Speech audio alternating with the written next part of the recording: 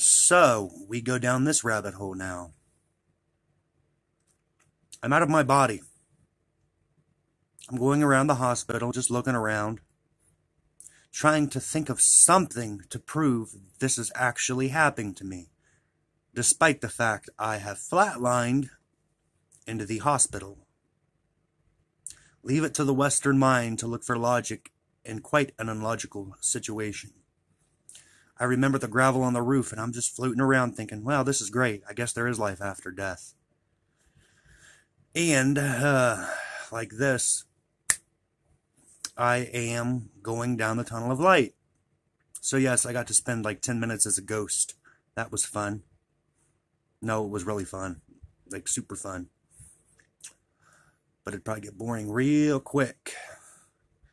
I'm going down this tunnel of light, and this gentleman meets me there. Middle Eastern gentleman.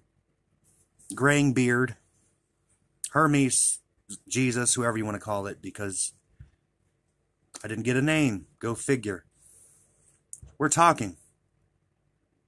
Mysteries of life stuff like that. I forgot most of it. Trying to bring it back. But he's like, pretty much you have the option of continuing that way, going to the afterlife, heaven, or whatever you wish to call it, or you can go back. But he's like, I'm going to show you what you're going to go back to. And he does. Some weird intuition stuff happens every now and then. He shows me the future, people that'll be born, people that I'll meet, people that I'll affect in positive ways. And I'm just so happy to be there. They talk about the love, yeah, that's a thing. But it's not anything like here.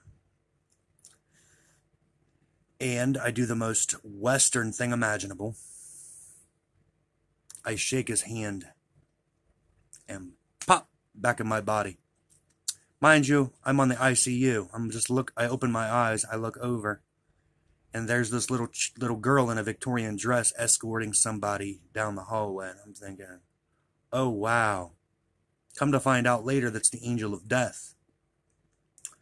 So, that was strange, and I waved at it. I mean, who the hell waves at the angel of death? I guess I do. Who shakes hands with God? I do. So when people are like, oh, he was touched by God. Yeah, I was touched literally by God. I shook his hand, which is the most American thing on earth, I'd guess. But yeah, that's the story.